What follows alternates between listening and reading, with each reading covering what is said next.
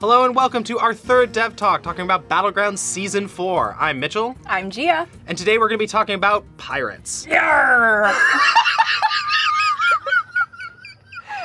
I wasn't ready! Now, right when we get started, I want to talk about a big change coming to pirates, which is that there's been a mutiny. So on Tier 5, Captain Hogger has been removed from Battlegrounds.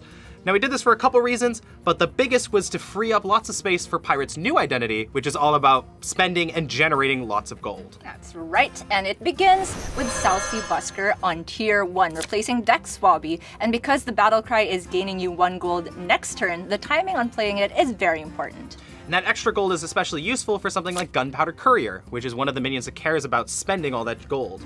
Specifically, after you spend 5 gold, it will give all of your pirates +1 attack. So it's a great way to scale up your minions as you're doing all of this fun economy stuff. Yeah, pirates have always had a bit of attack gain identity going on, and so we thought it appropriate to give them a cleave effect in Blade Collector. Worth noting that we've removed Cave Hydra from Beast, so there's still only 2 cleaves in the game, Foe Reaper and this guy over here, which can get very scary real quick with all of the attack gaining synergies available with your extra gold.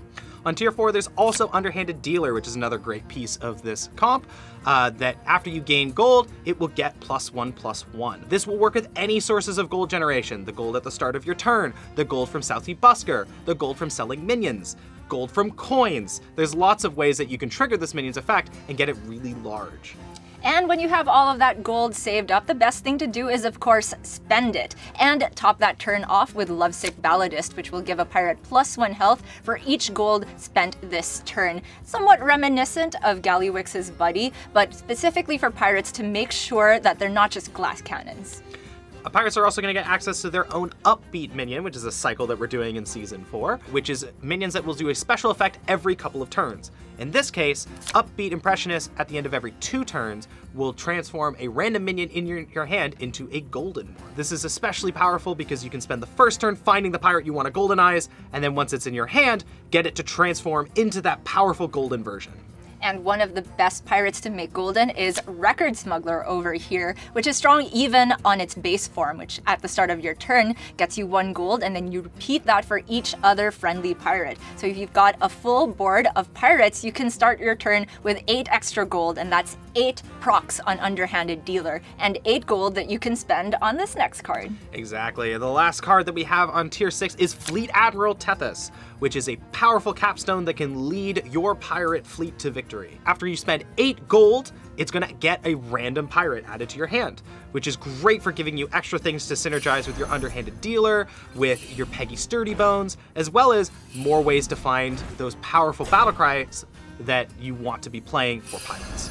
And my favorite thing about Tethys is that it really embodies still the sort of high-octane, plenty of treasure saved up and then spending and doing a lot of actions spirit that pirates have always had, but it's a bit more measured and controlled than Hogger because we wanted to avoid the sort of frustrating scenarios where you can't go quite as fast as you want to or spend all of your gold that was possible before. Pirates, though, still very strong. Absolutely. We're also making a few tweaks to existing pirates, starting with Rip Snarl Captain, which is going to go all the way down to Tier 2, but whenever a friendly pirate attacks, it's only going to give it attack. We thought this was important so that pirates had a build-around minion on the lower tiers so that they can kind of fall into pirates' identity, as well as giving early synergy with stuff like Scallywag. We're also bringing back Bloodsail Cannoneer, which is a great minion to find while you're cycling through using your gold to refresh. We're also getting it generated by Fleet Admiral Tethys to make sure that especially your Blade Collector can get bigger and stronger. Finally, we've made a small change to Vanessa Van Cleef.